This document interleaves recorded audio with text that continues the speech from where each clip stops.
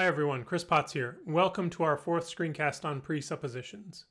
The previous screencast for the unit defined presuppositions and related concepts, and provided some tests for presuppositions in addition to reviewing a handful of different case studies. For this screencast, I really want to use presuppositions as a kind of jumping off point for addressing the larger topic of framing, and in particular political framing. As I say at the top here, framing in the relevant sense is fundamentally about choices. If I as a speaker want to communicate some proposition P, well, there are likely to be many ways to communicate P in my language. Which of the many options should I choose? Now, in thinking about that as a speaker, I might see that there are various issues in play. I could ask myself which choice will make things easiest for me as a speaker or for my audience. Which choice will generate the right pragmatic meanings when its content interacts with the Gricean maxims in the context? And finally, which choice will frame the issue from my desired perspective?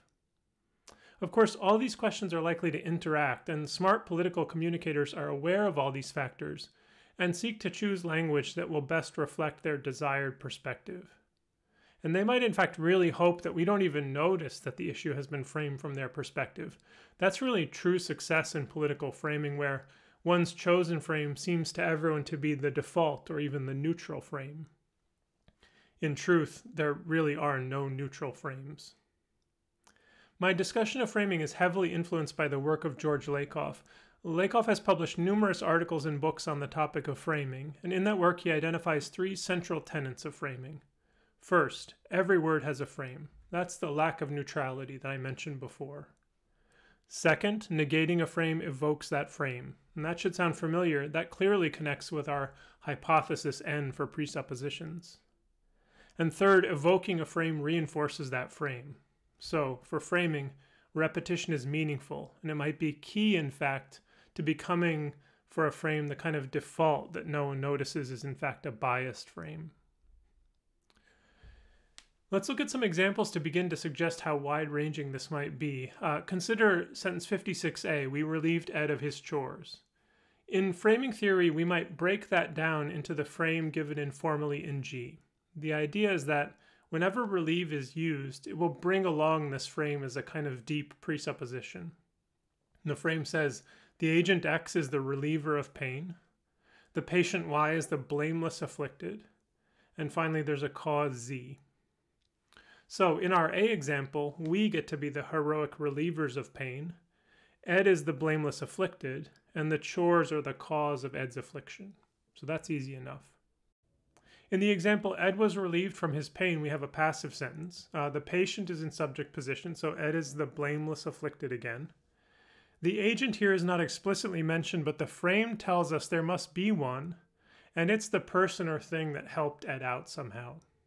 And finally, the pain is clearly the cause of the affliction. When we move to example 56c, we can see why these examples might be ironic or odd now, right? The pool hustler relieved Sally of her money. To make sense of this, we have to assume that the pool hustler is the reliever of pain, Sally is the afflicted, and the money was the cause of her affliction. And since all that seems unlikely to be true, the example might sound sarcastic, for example. Example 56d is likely to have a similar ironic flavor, assuming that Ed likes vacations. When we get to the bare phrase hunger relief, most of the required players in the frame are not represented directly. We can infer that hunger is the cause, but we don't know who the afflicted are precisely, or who's going to be the reliever. And then the phrase tax relief piggybacks on that same strategy. Now, maybe by analogy with hunger relief, taxes are the burden, and someone, presumably the taxpayers, need to play the role of blameless afflicted. More generally, the idea here is that frame analysis, as in G, these are possible for every word and construction, and such breakdowns can help us understand how frames operate on people who hear them. Example 56 is a classic case that runs afoul of all three of Lakoff's tenets. If you're called a crook, you should not utter the word crook at all, even to negate the claim, as this will evoke and reinforce the frame. In 56, we see a clever and subtle reframing. The word democratic brings its own very positive frame in the US context, and that puts Republicans at a framing disadvantage relative to Democrats, since any reference to the Democratic Party will evoke this positive frame. Strikingly, though, by removing the adjectival suffix to create the phrase Democrat Party, the frame seems to disappear. It's such a small shift with such major implications for framing. In 59 and 60, we see frames concerning war and protection being used, stretched and pulled to provide a particular perspective via the presuppositions of the frames evoked here. And in 61, we see some examples of framing in action in the real world. So here, a democratic research firm is providing guidance to the Nature Conservancy and the Trust for Public Land. And this is all about how different phrases evoke different frames for different groups. And finally, I couldn't resist a fun little sketch, a classic Daily Show interview with Frank Luntz. I should say that George Lakoff's work on framing is closely associated with progressive causes. Luntz, on the other hand, was, at least for a long time, Lakoff's counterpart on the right, though his positions and perspectives may have changed somewhat recently. Anyway, Luntz wrote numerous books on framing and consulted with many conservative politicians and activist groups. And he's just incredibly insightful about how frames work linguistically and cognitively, and he was outstandingly good at getting Republican politicians to follow his advice, which led the Republican Party to a level of discipline in terms of framing that Lakoff could only dream of for the left.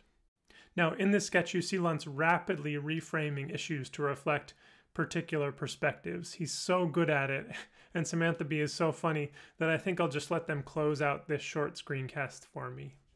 And Luntz understands imagery.